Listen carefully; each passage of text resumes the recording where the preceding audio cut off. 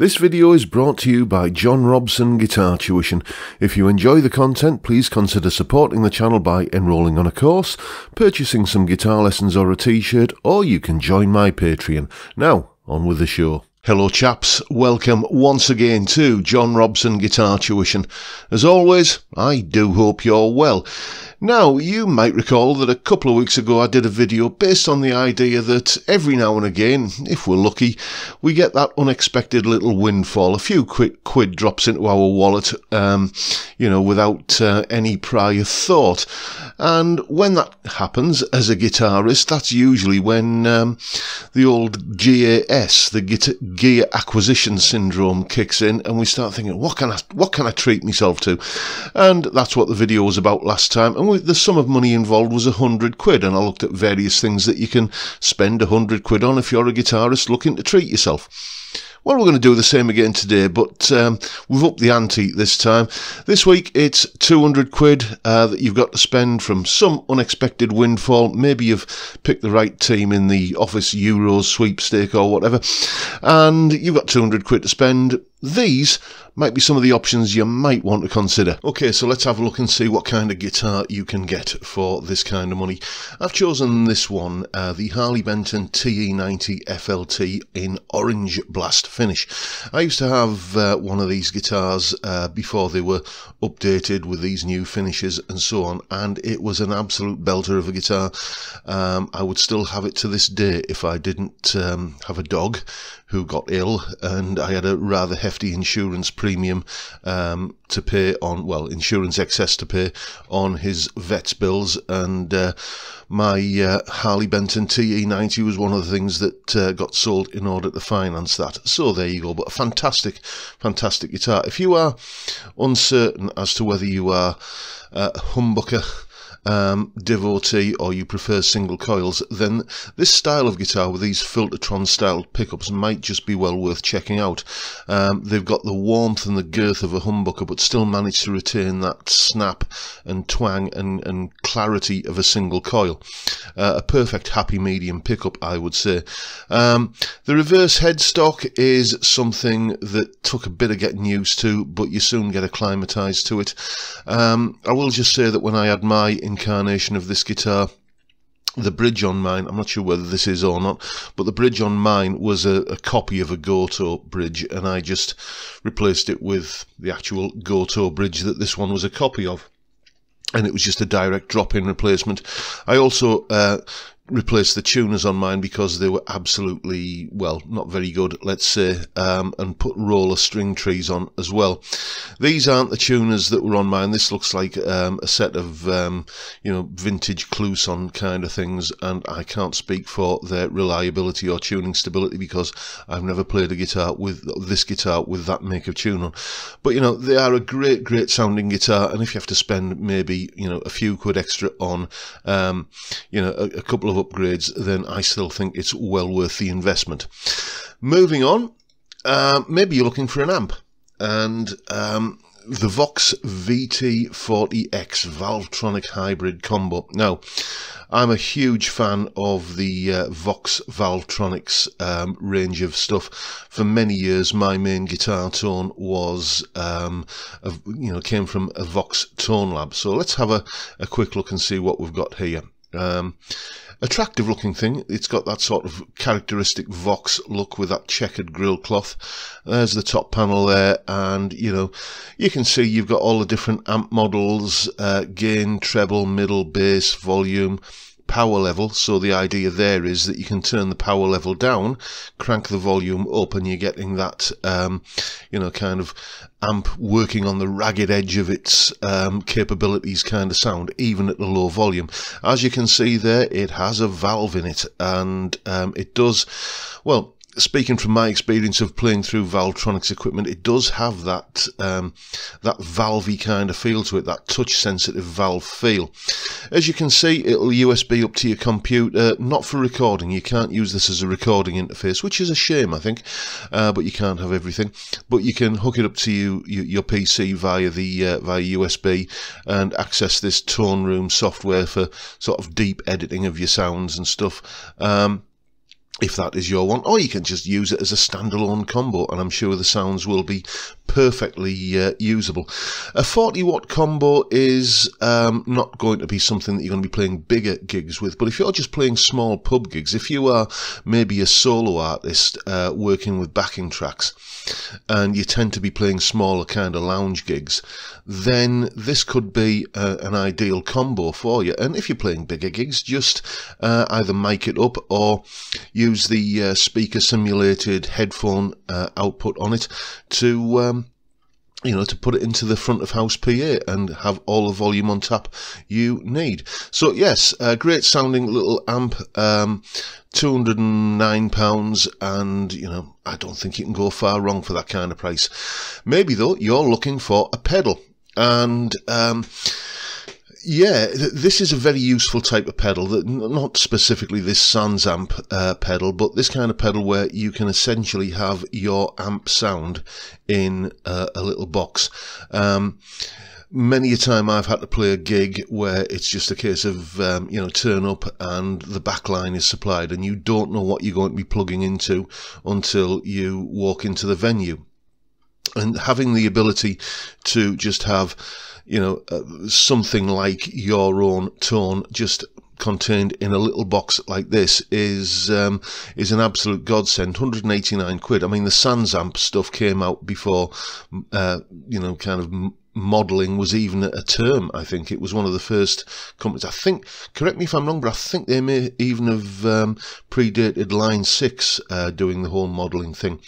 The Sans amp came, here's what we say here. The Sans amp came out when modelling amps were still in the distance, and convinced with its really realistic sounds, but even now, and convinced with its really realistic sounds, beg your pardon, but even now the GT2 can claim its place, because despite its ease of operation, the GT2 is extremely flexible, and every guitar player should probably be able to make his favourite sound or for direct solutions. You've got a tweed amp, like kind of old school Fender, basically Fender style amp, Marshall style amp, and Boogie style amp. 3 basic settings: clean, high gain and hot wired, drive control, adjustable simulated microphone position, active EQ section. Yeah, I've used one of these a couple of times, just one that I borrowed many years ago, and got a great sound out of it just plugged into an old Carlsberg transistor combo, and it's probably the best sound that ever came out of that old Carlsberg transistor combo from I think the early 80s. So I can attest to the value of having one of these. It's your own sound or something pretty close to it in a little pedal.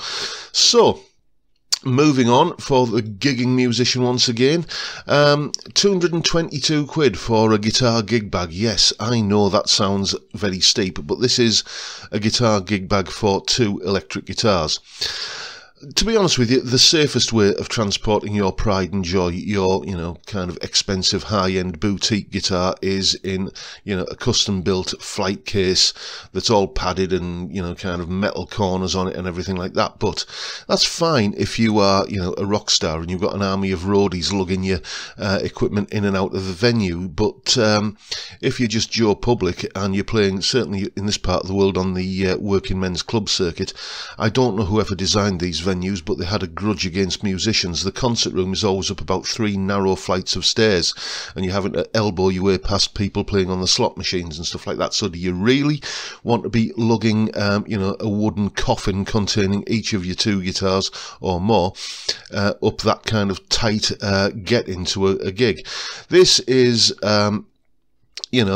possibly a compromise, but I think it's a sensible one. You're getting hybrid case with ABS headstock and body protectors, water repellent, clip tuck system with chest strap, fair enough, accessory pockets, steel riveted and reinforced handles and straps. It's well built, basically, and I can imagine it's going to offer, a valuable degree of protection. And as I say, 200 odd quid for a gig bag, albeit a gig bag that will transport 2 guitars. more conveniently than it would be transporting 2 heavy wooden flight cases. It sounds a lot, but put it into perspective. If you've got, you know, 1,200 quid's worth of USA built Fender Stratocaster and like 1,800 quid's worth of you know, Les Paul that you take into a gig, then 200 quid or thereabouts isn't that much in the grand scheme of things when you consider the protection it's offering to guitars of that caliber. So it might be one to think about. Maybe, though, you are thinking, well, I don't need another guitar, I don't need another amp, I don't need any accessories or anything like that. My biggest you know, the kind of thing that I want to spend money on is knowledge. Well, you know, lessons, and just a little plug here for myself. You know, you can get a dozen lessons with me for 160 quid, and if you look at my Google ratings, I've got a solid 5-star rating for customer satisfaction. Anyway, maybe you want some lessons with somebody a little bit more high profile than a fat bald northern lad with a penchant for ale and pies, and if that's the case, get yourself over to Truefire. Look at the price of this course here. Where are we? Josh Smith, one of my favourite blues players. $49.99, that's in dollars. Imagine how much knowledge you could accrue on a site like this by, you know, spending 200 quid. Let's have a look and see what other courses we've got. That's one of the blues one. Let's have a look at the rock type of courses that are on offer here. Just talk amongst yourselves while the page loads. So we could go for, oh, it's come up with all the blues ones again. Let's Jazz Blues Pathways. Andy Timmons. A lot of time for his playing. I like listening to him a lot. See what sort of courses he's got on sale here. Oh, there you go, 40 quid or $40 for one of his courses. So you could really fill your boots here with some valuable knowledge, and, you know, get yourself some new licks and scales and techniques and knowledge under your belt in quite a decent amount for if you were to spend all 200 on lessons here. So there you go. That would be my series of recommendations for you know, the guitarist with 200 quid burning a hole in his pocket. Either one of these Harley Benton guitars, one of these Vox amps, a handy little pedal that will probably you know, save your bacon you know, when all else fails. You know, this could be the just a spare amp in your gig bag. Should your amp go down, just put this into the front of house PA and you'll get to the end of the gig. Some rather expensive, it has to be said, gig bag protection for your pride and joys, but as I say, it's all relative compared to the type of guitars that are going to end up in something like this. It's not that expensive in the grand scheme of things. Or some knowledge and lessons from Truefire, or, as I say, from yours truly. 160 quid, 12 lessons on my website, link in the description. Those would be my recommendations for, you know, spending a couple of £100 on yourself as a little treat to your inner guitarist. Okay, so which one would I have then? Well, I think there's a clear winner here. I'd probably get myself another Harley Benton TE90 FLT. I loved that guitar. It was a great, as I said in that clip there, it was a great sort of happy medium between a full-on humbucker guitar and a single coil guitar. And for that kind of price, for that sort of versatility, I don't think you can go far wrong. But then again, you see, you know, I was quite happy with the Vox Tone Lab, and to have an amp with that gubbins inside it, that might be worthwhile considering as well. Or maybe I'd go for some lessons with Josh Smith on Truefire. Who knows? Anyway, so there you go. What would you spend your money on? Any of the things on that list there, or make your suggestions down below. As long as it's around about 200 quid, we're allowed to go a little bit over or a little bit under, that sort of ballpark figure. Then let me know what your choices might be. And that's pretty much it for today, folks. Hope you've enjoyed the video and found it reasonably entertaining, this little bit of fantasy guitar shopping. It's something we all indulge in from time to time. And if you've enjoyed the video, please hit the subscribe button and the notification bell if you haven't already done so, and why not give me a like while you're at it. Don't forget the live stream tomorrow, Friday, 5 PM UK time, where we sit around and drink beer and talk about music and guitars and whatever else might crop up. It's a great way to kick off the week weekend. I would love to see you there if you can make it. But for now, I'll bid you all a good day and say thank you so much for watching. Thank you for your time. Look after yourselves, folks. Stay well, stay safe, and above all, stay sane. Bye for now.